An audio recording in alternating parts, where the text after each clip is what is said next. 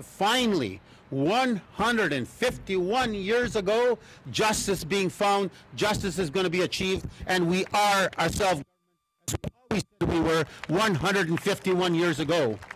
We've always been a government, and no one will ever take that from us. We are the only truly recognized government province-wide in this country of Canada. That is a powerful statement being made by Canada. This is a legal, legitimate document.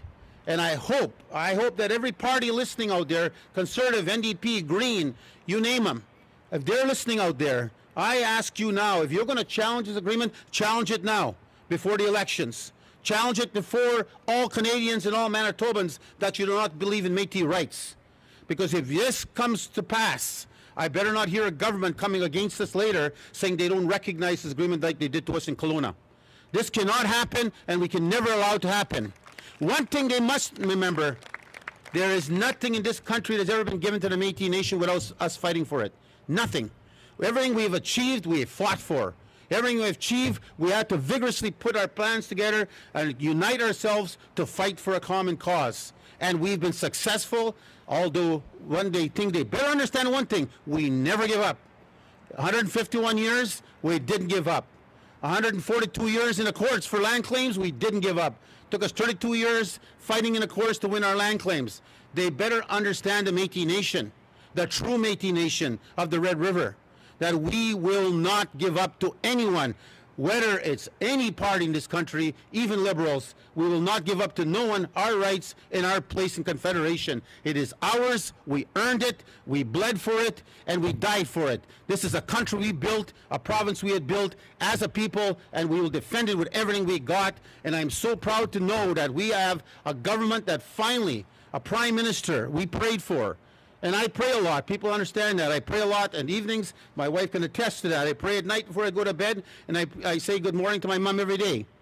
And I always ask Riel to guide me with the proper words, the proper message that I should bring to not only my people, but to the country and to the world, who we are and what it is we are fighting for. Why is it we fight vigorously to find our place in Confederation? Why is it so important to us that we be recognized as a self-government? We've always been a government. I've told this to Carolyn knows my position on this. I don't need a federal government to recognize me as a government. I am a government. But on the legal format of this country, how it's built on the concept of its laws and its processes, it only makes it easier when a federal government comes on board to say, we recognize the self-government of me. And this is now. I don't have to climb any other hoops. We are moving on a next phase of the treaty, and I want to say this to the people listening at home. This is not a treaty that you'll fall under the Indian Act. We are not First Nations, we're the Métis Nation. This treaty we are moving on, and anticipate by the fall, we will get it passed in Parliament. This self-government document, which is official today, stands very clear. The Crown says the Métis government is the government of all Métis people in the Red River. That is who we are, and that is what we are going to stand to protect. And I want to thank you, Carolyn, for not backing away ever on this issue, standing up, fighting for our government. We had some fisticuffs back and forth, but at the end of the day, we came to a conclusion. But I want to thank people. It's very important in our culture we thank the people that are out there. I want to thank the bureaucrats that nobody talks about sometimes, because we politicians sit at the forefront of everything. I want to start off by thanking my own team first. I want to thank, of course, Al Benoit. He had an operation. He can't be here today. He's at home, and he's probably sick as sick can be, beyond his own pale of really being going through a challenge after the operation. To be here, because he helped build this entire document we're about to sign, which is this nice, beautiful document. It's going to be gray and then we sign it officially. But this document is the document that makes it clear that the Crown makes it very clear, legitimately, legally, that the Métis government represents self-government for all Métis people in Manitoba. And I don't have to change my constitution. I don't have to change the definition. The definition is what we accepted in 2002. That is the definition we apply. And we can accept our people from the Red River, no matter where they live, whether they live in the West, whether they live in Germany if they moved out there, whether they lived in the United States, they can always come home. That's the beauty of the self-government. They will always be able to come home. So thank you, Al, for all that hard work you do. Jim Aldridge is out in England, I believe, our lawyer. He moved out there. I want to thank him. Michael Welters, Murray Trackenberg is here somewhere in the crowd. There he is. David Gray, Genevieve, our new lawyer, Métis lawyer, one day will be fighting at the forefront. Stand up, Genevieve, Al's daughter. She'll be fighting for our Métis rights. Zach Harder, a new young up-and-comer, a nice, great policy writer. He's somewhere, there he is.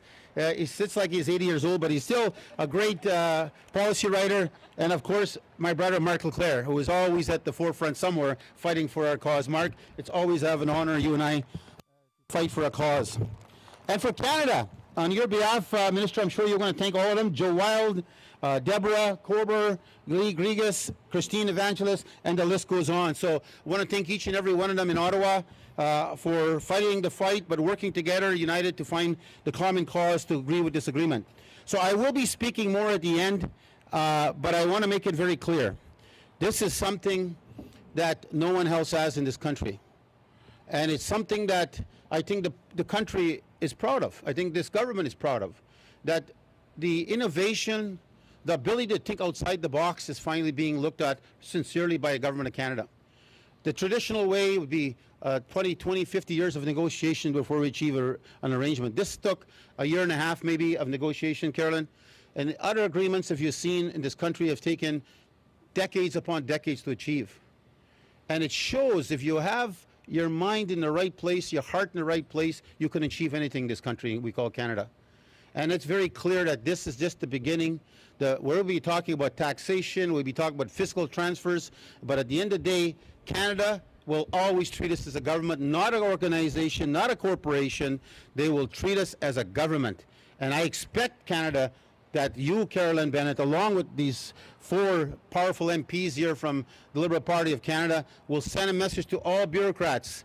We're not an organization anymore. We never have been. You forced us into that position. We are a government. We've always been. And our veterans have proven that over and over again, fighting for the cause somewhere for our country they love. Now it's time that the Métis Nation are back home where they belong, sitting in the table of confederation and being part of self-government. So my friends, on behalf of the Cabinet, on behalf of our Métis Nation across this beautiful province, I'm so honored and so proud that we've done this man, Riel, Louis David Riel, that we have bought justice for him.